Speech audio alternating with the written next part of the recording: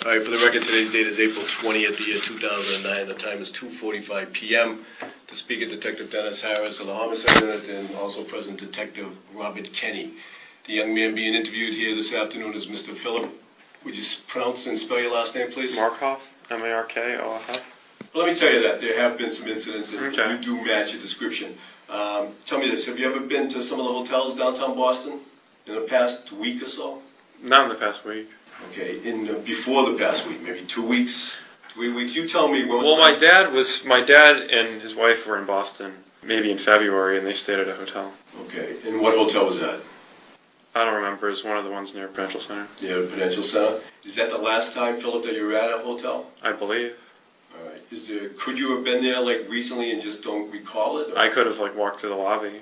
Okay. Do you have a memory of doing that recently? I don't have a memory of it off the top of my head. If you think for a second, is there a possibility that maybe you did do something like that? Walk through the lobby? Yeah. Maybe, I don't remember. What would cause you, as a medical student, from being to walk through a lobby? Well, the Prudential Center, isn't it connected to all the hotels? So to go from, walk through the Prudential Center? Well, what brings you to the Prudential Center, if you don't mind? I've been there a handful of times. Yeah, is it just coffee or shopping, or what brings you down there? All those reasons? Yeah, all of those? But no one hotel jumps out at you as far as... Not really. You know the unit you're in now? Did you see the sign when you walked in the door? No. It says the homicide unit, and I introduced myself as a homicide detective. So that tells you okay. At least something that we're talking some serious stuff here, okay?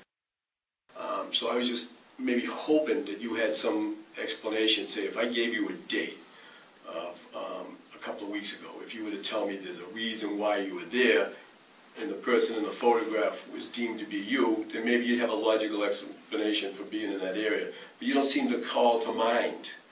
Well, I went out to eat at Cheesecake Factory. That was maybe a couple of weeks ago. Which is right there. Do you remember the day that might have been? Although I don't remember the day. And I understand, because sometimes I don't even know that what day of the week it is, what date it is now. But as far as going out to a restaurant, people might say, well, I like it there on Wednesday nights because they have a good special. Do you happen to remember? No, I don't go out to eat much. I went out with Megan and a couple friends. And we go shopping there sometimes at the Prudential Center. All right. When you say, was that a couple of weeks ago? I don't remember when it was. There's a couple of different locations in the last few weeks, a couple of different hotels, where this image and likeliness, tall, white guy, good-looking kid, same color hair, same frame, same structure as yourself in some of these photographs. And, just as far as justifying why you're there, we're looking for some help so we can, move forward. But you can't bring to mind any specific... are you familiar with, they say, the Westin Hotel? Which one, the Westin? Yeah, the Westin. I think I've heard of it. I think my brother stayed there. Okay. Do you know when he may have stayed there?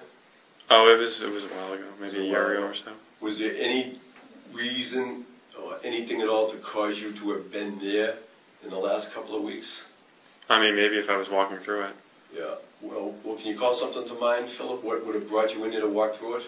I'm not sure. You're going to place the Westin. Can you picture the Westin now? Can you picture where it is? Strategically. It's next to the Prudential Center, isn't it?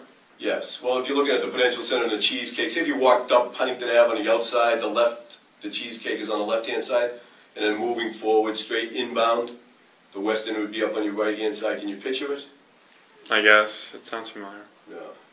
I think it connects to the Prudential Center. Yeah, well, because I think when my brother was staying there, I walked back and forth. I think there's a connection.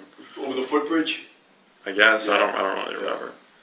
Yeah, but you have no clear memory of being there in the last couple of weeks. I don't remember. No clear memory.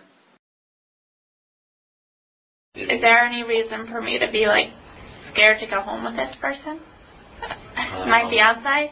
At this time, we're gonna make some decisions. We're gonna actually. We don't know what's going on outside this room, so we're gonna. I just.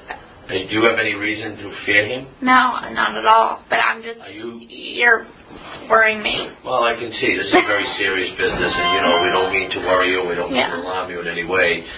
I'm just wondering if he's one of two or one of 30. Well, all I know is just following an investigation logically the way that we do, an online internet date so to speak, or appointment was made from a computer in your apartment, at the same time that an individual that resembles your fiancé shows up at the hotel where the crime occurred. Okay, was at the hotel where the crime occurred.